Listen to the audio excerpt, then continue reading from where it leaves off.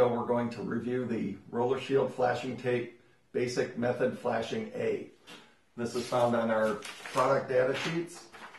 Materials you're going to need: Rollershield flashing tape, some scissors, obviously a drill and a paddle, a trowel, and Rollershield RS. For the method A application method, we're running our Rollershield flashing tape longer on each side of the window.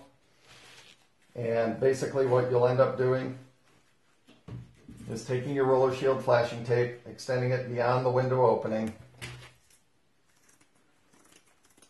cutting it in each direction,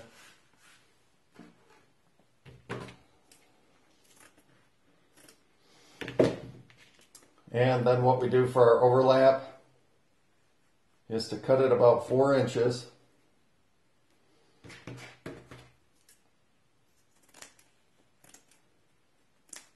in the center.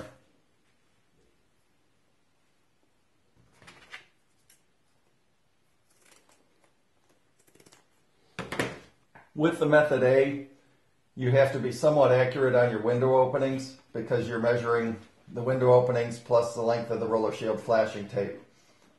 This is what it'll end up looking like in the finished installation, where we'll have overlaps on each side like that, and then a fill-in piece here for the seam.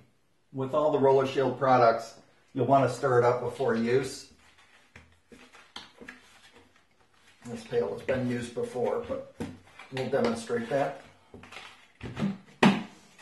And you'll just remove the lid. We're using a drywall paddle and a 1/2 inch heavy duty mixer. One thing you'll see about the Rollershield RS compared to our competitors' products is that it does have a body to it.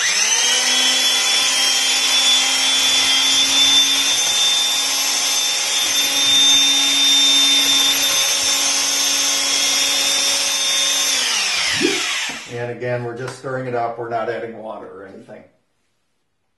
For this application of the Rollershield flashing method A, I'm going to use a trowel for the application. It really doesn't matter if you're using a trowel or a roller or anything like that. I just find the trowel a little easier to apply the materials.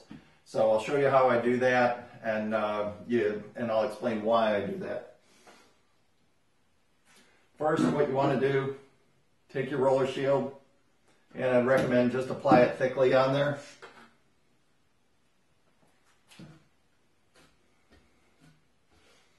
And again, you're going to apply it thickly on all sides, and in this case, because we're wet setting the Rollershield flashing tape,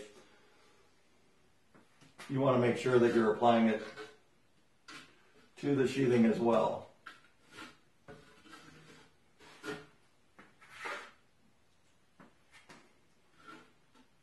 And generally, I'm just apply a generous application on there.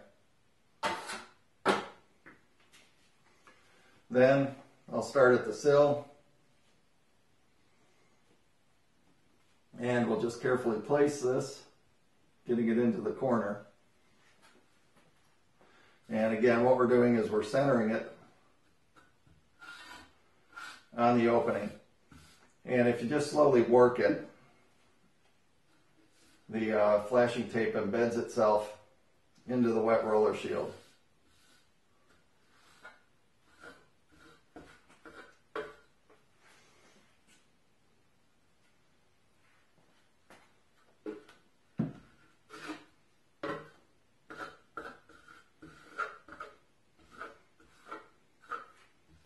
What this does is it allows you to draw it down tight. You can just keep thinning it as you go.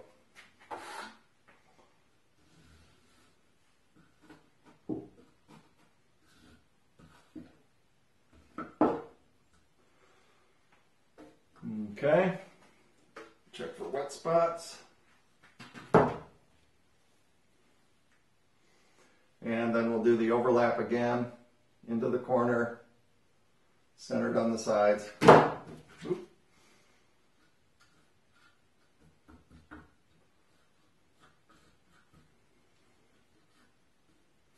And just tack it down.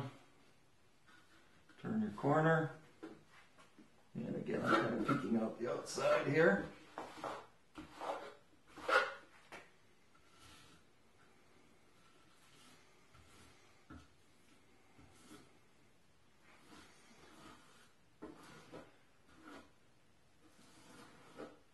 To my mind, this application of drawing it, using the trowel and drawing it tight, allows you to get this thin so you have a nice smooth spot for your window.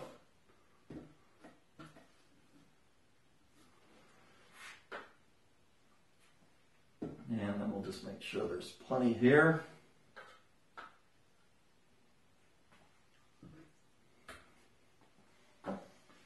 And apply our corner reinforcement.